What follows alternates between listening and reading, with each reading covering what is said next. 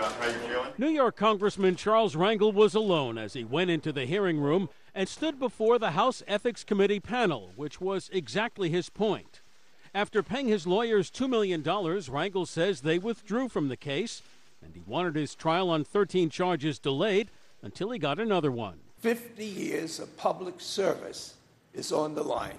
I truly believe that I'm not being treated fairly and that history will dictate that, notwithstanding the political calendar, I am entitled to a lawyer during this proceeding. But the committee rejected his request, and Rangel left for good. Each of the 13 counts in the statement of alleged violation is ripe for a vote.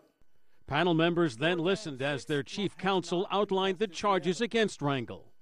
Using a rent-subsidized apartment as a campaign office, using congressional staff letterhead and workspace to seek donations for a center bearing his name, and failing to declare income from a rental unit. There are no genuine issues as to any material facts in this case.